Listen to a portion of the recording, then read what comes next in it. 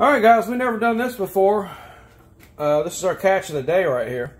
We never caught this many whiting in one outing. Cheryl caught 4 of them. She caught the biggest one over there. I caught the 2 smaller ones. There is no size limit on these. These are akin to pollock and haddock that you get in the grocery store.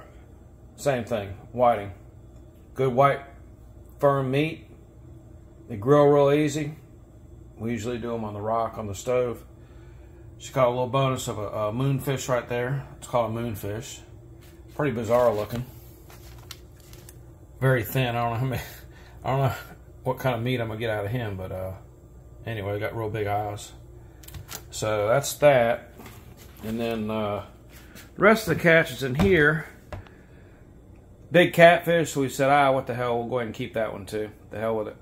That's about 17, 18 inches, something like that, for that catfish. The biggest whiting is going to ring in right at 16 inches. Do that real quick there. Hopefully this will work on YouTube. I'm not sure if it will when you turn the camera sideways. Anyway, I'm getting ready to fillet these, and we'll do this is a catch clean, and the cook's going to be tomorrow before I go back into work.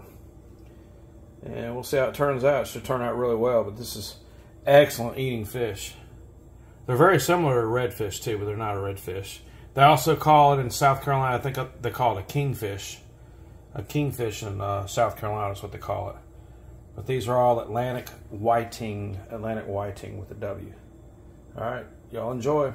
I'll bring some more videos to you on Sunday. We'll go back over there and fish Sunday and see if I can't catch a big shark again.